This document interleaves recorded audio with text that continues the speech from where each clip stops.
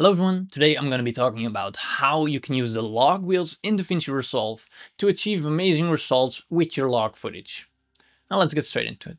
As you can imagine, making these kinds of videos takes a lot of time. You don't have to, but if you want to, you can donate 1, 5, 10 or any amount of money to keep these kinds of videos free in the foreseeable future. Thank you very much and enjoy the tutorial. In the last part I made, I used the primary wheels to adjust our footage. Now, like I mentioned in that video at the end, the primary wheels are linear, and because of that they have a few issues when adjusting log footage especially. You will lose a lot of detail because it will linearly push a lot of the image on the low end also up while you're pushing up the highlights. Now if we quickly reset these nodes, we will be back to 0 and we go into our wheels section and go to the log wheels. Now you will see that the offset, which we've discussed before is the exposure, will remain the same no matter which section you go into. But the other ones change. They go from lift gamma gain to shadow, midtone and highlight. And they will become a lot more precise. And I will show you. So we have the same shot again. We want our exposure to be a little bit higher. And we want our shadows to be darker. As you can see, it's very selective and it creates such a punchy image compared to what we had before, which will take your image from Rec 709 with a little LUT, looks fine, you know, it looks cool, to much more punchy. I would take a little bit off of it now because it's a bit too much, but for illustration purposes, it gets a lot of impact in your image. You can do the same for the highlights. You want them to be a little bit more dark. I would not recommend it because you can see it starts to really squish them down, but you can really control how the highlights look. They look soft or harsh, you see. So we want them to be normal because the normal amount looks quite nice. Mid-tone also, you can see you can very much control the lighter areas of your image that are right below the highlights areas. You can put it up a little bit. Now we went from this to this, which is so much more punchy than using the primary wheels. Now to demonstrate for you how the log wheels actually work, I will explain it.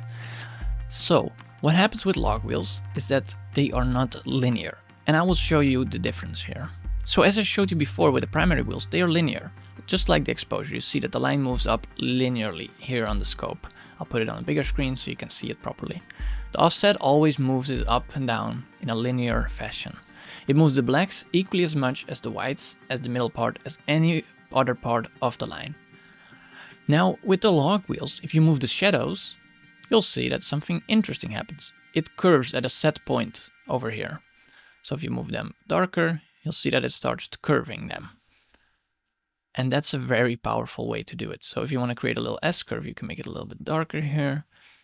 And you can make the highlights a little bit brighter or also darker if you want. And then push the midtones a little bit. Now you see how that exactly works. And if you want to adjust these points, because they are set points, you can use these two, range up and range down. This is indicated by the little arrow next to it. So the down range is where it starts to curve off till black. So like this, it curves from here instead of all the way up there.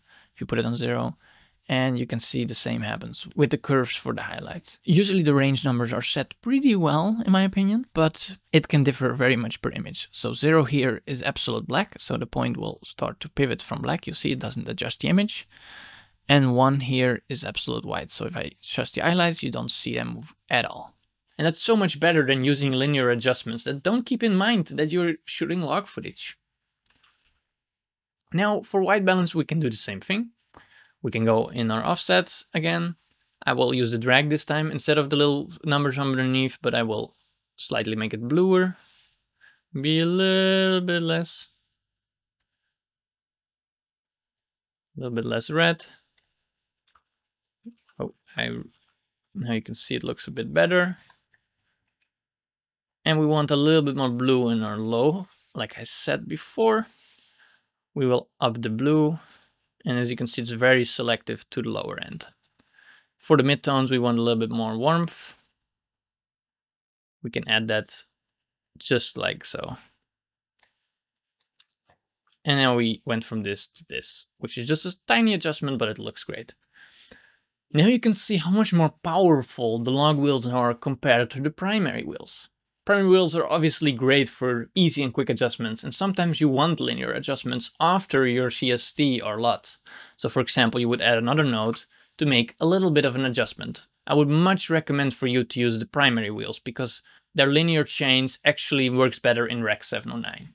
Using the LOGWheels, we actually upgrade this image so much. This is how the LUT looks like straight on the image, has a lot of dynamic range. Obviously you want that freedom still to adjust the image. You don't want a LUT to instantly throw everything to the max. That will make it hard for you to work with the image. What we did then is we adjust our exposure, which made it really punchy.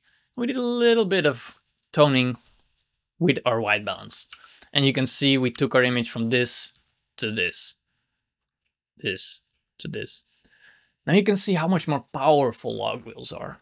But there are some adjustments you might want to make that are even more precise than using the LOGWheels. For that we have the HDR wheels, which are a little bit more advanced, but man, they can be very, very useful. And I will show you that in the next part.